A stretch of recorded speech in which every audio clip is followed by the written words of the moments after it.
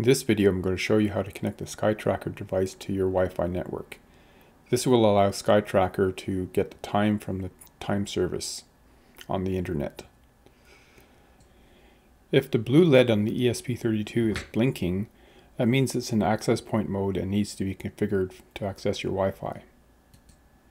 Using your Android device, go to the Wi-Fi settings and look for an access point called SkyeTracker. Click on that and it'll bring up a configuration page where you can enter the access point password. I normally use SkyeTracker so I don't forget it. Enter your Wi-Fi SSID and your Wi-Fi password.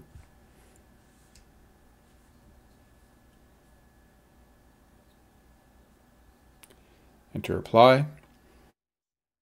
Put your device back to your normal Wi-Fi SSID. And you should notice that the blue LED is now solid on the ESP32, indicating that it is now connected to Wi-Fi.